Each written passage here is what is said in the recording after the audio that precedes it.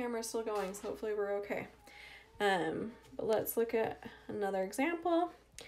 On this one that said find the unknown values, there's more than one here. So they have E, F, and then C that they're trying to find. And the information they gave us was we know the altitude is 4.8. They gave this leg of the big triangle as 8 long, and then the shorter leg is 6 long. And so we're going to use that to find our missing pieces. So again, I'm going to draw the 3 triangles. We have the small one, we have our middle-sized one, and then we have the entire big triangle. And I'm going to draw them all facing the same direction. So I'm going to put that little right triangle in the corner. Here's the middle one, and then the big one. Okay. So let's label just the small one first. So the small one, we don't know the short base. I know the longer leg is 4.8, so that's gonna match up with this piece right here. And I know the hypotenuse is 6, so that's gonna go there. Now let's do the middle triangle, this one right here, from A to D to C. On this one, we know the short side is 4.8, so that's gonna go on the bottom. And then the hypotenuse is 8 long. We don't know this one, so maybe we'll label the letter that's E. On this one, this was F. Let's put that there as well. And then we have our big triangle. So the big triangle, the short leg is 6. That's going to go on the bottom. The long leg is 8. And then we don't know this hypotenuse, C. So again, I know it's kind of weird thinking of taking these triangles and turning them so they're all facing the same direction.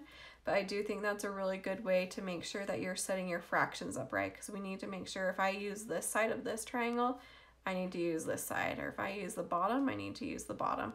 So just taking that second to redraw all of the triangles facing the same direction will really help you to not make any mistakes there. So we have 3 things we're trying to find. They want to know E, F, and C. So we're looking for E, we're looking for F, we're looking for C. So let's try and set up what we do know. So looking at our little triangle, we don't know what F is. On the middle triangle, we don't know E. And then on the big triangle, we don't know C. So we're gonna have to kind of do a combination of all 3 triangles. My baby is crying, hopefully you guys can't hear. But we're gonna use a combination of all 3 triangles to find those 3 missing parts. So I see here on this first triangle, I know these 2. And then if I look at the second triangle, I know this hypotenuse, but I don't know the leg. But I do have a pair here that I can work with. So I'm going to set up a fraction using the 4.8 and the 6. So let's do 4.8 over 6. And then we're going to set it equal to the same 2 sides in this triangle. So since the 4.8 was on the top, I need to do the E on the top here over 6. Or sorry, 8, not 6. So then on this one, we're going to cross multiply again. So we're going to get bottom times top. So 6 times E is 6E. And then 4.8 times 8 is 38.4. And then solving for E, we need to get rid of that 6 by dividing by 6. So divide those. And 38.4 divided by 6 is equal to 6.4. So E is equal to 6.4. So there's one of our answers. And then the nice thing is we can now use that number and label this triangle right here.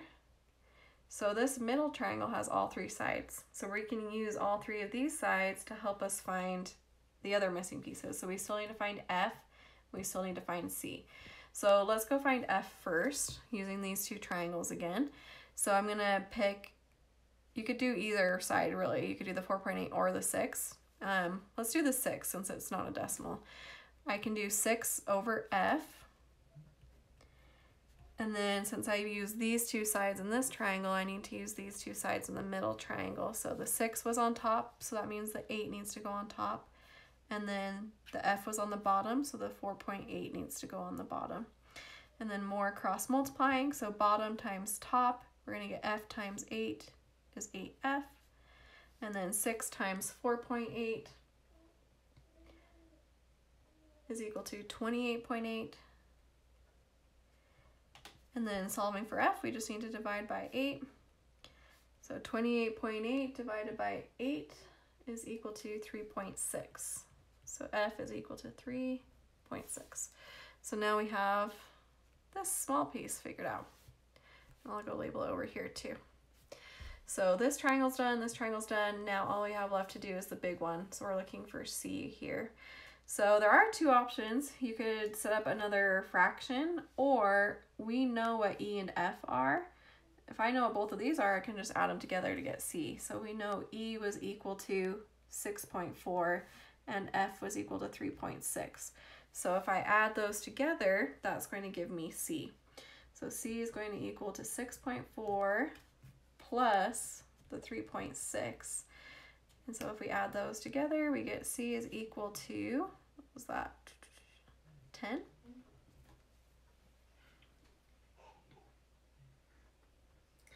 And we're done. So if you got a problem like this on Math Excel, you would just want to be really careful entering your numbers into the right spot, because I'll see students who have the 3 numbers right, but they accidentally put like the 6.4 in the F box, or they put the 10 in the E box. So just make sure when you're typing them in, you're putting them into the right variable. There, there's that one. So when you're doing these problems, they are going to ask you about the geometric mean. So that geometric mean is what we've been doing this whole time. So the geometric mean is setting up that proportion, that fraction that we're doing.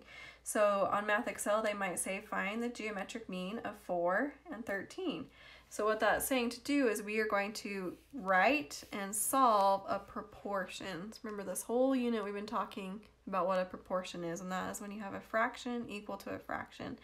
So a geometric mean is if I have that diagonal matching that we're trying to find.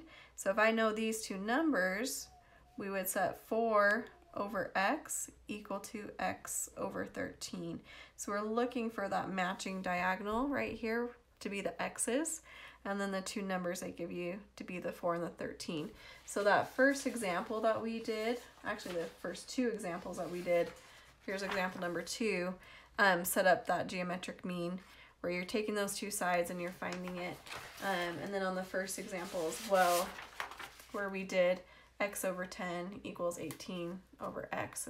So we have that matching diagonal there, and that's going to be what the geometric mean is. So you use the geometric mean whenever you have a right triangle. Has to be a right one, so don't forget that part. And then when it's also being divided by that altitude. So we're looking for that shape where if I have a right triangle with that right angle right here, I'm drawing that altitude, which breaks it up into two smaller right triangles. And that's when we do the geometric mean. So when you see that wording on Math Excel, just know it's saying set up that proportion. So take the two numbers, one goes in the top, one goes in the bottom, and then x's go in the other diagonal. And then if you solve it, you're just timesing through. So like on this one, if we solved it, we would get x times x equals, I'll write it down here, x squared. And then 4 times 13 for this diagonal, and that equals 52. And then you would need to get rid of that square by taking the square root.